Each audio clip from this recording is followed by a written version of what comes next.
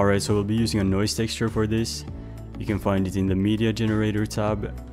So just make a new layer, add the standard noise, then trim it so it matches the length of the clip. Then we're gonna go to the layer compositing mode and make it custom and find displacement map. This can also be called Vegas displacement map if you're using a different version than me. Then just click on the add button here and OK. And now we can see that the texture is affecting the clip. And that's what we want, so go to the settings here, put the number of layers to 5, go to frequency, make the X 0 and max out the Y. Now you can see that the shape is starting to look like we want it to.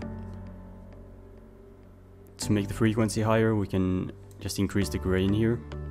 Now it looks like this. Then we want to animate the displacement map, so go down here and double click on the displacement map to open it up. Then put the vertical displacement to 0 and animate it. Just move this keyframe over here, go 1 frame back and put it to 0.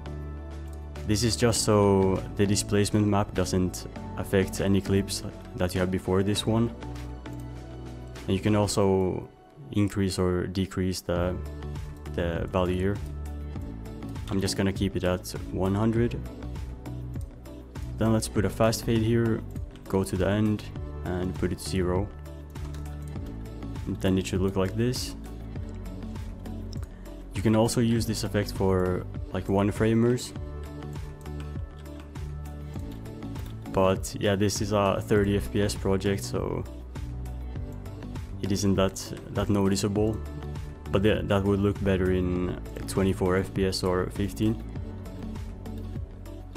But this is what I normally use. So that's everything.